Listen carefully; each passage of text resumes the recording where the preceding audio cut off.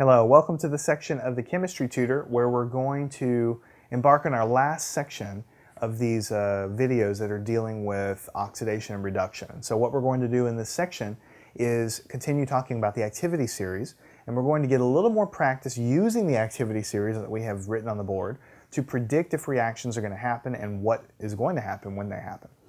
So you might have a problem, a very simple problem on a test, that might say, use the activity series to see what happens if you drop an iron nail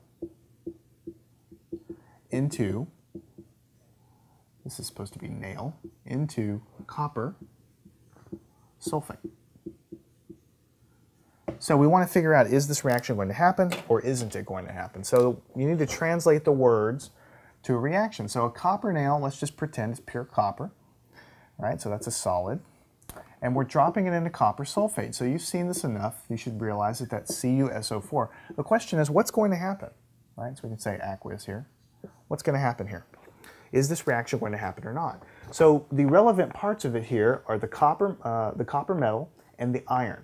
So let's go look here. We'll draw some pictures here. Here's the copper right here, and here is the iron.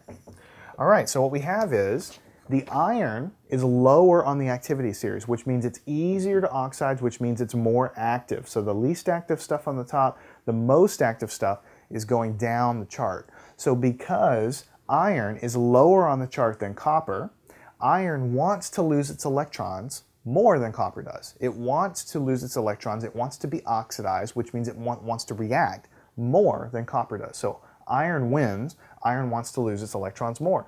So here we have iron. Iron wants to lose its electrons. Copper also wants to lose its electrons. It's a metal as well, but iron wants to lose them more badly, right? So because of that, what's going to end up happening is on the right-hand side, this copper is going to be bumped out and form copper metal, and then you're going to have FeSO4. That's what's going to happen. So if you're asked to predict something, that's what you do. You can use the activity series, which again, all these metals want to be oxidized. This is just ranking them to tell you which ones want to be oxidized more, so you can predict what's going to happen. All right, so let's do another problem. This was problem 1. Let's do problem 2. What's going to happen if you dip an iron nail into aluminum sulfate? So let's take a second to write the reaction down. So we're going to have, again, an iron nail plus AlSO4. It's Al2SO4 3, actually. That's aluminum sulfate. If you look that up, that's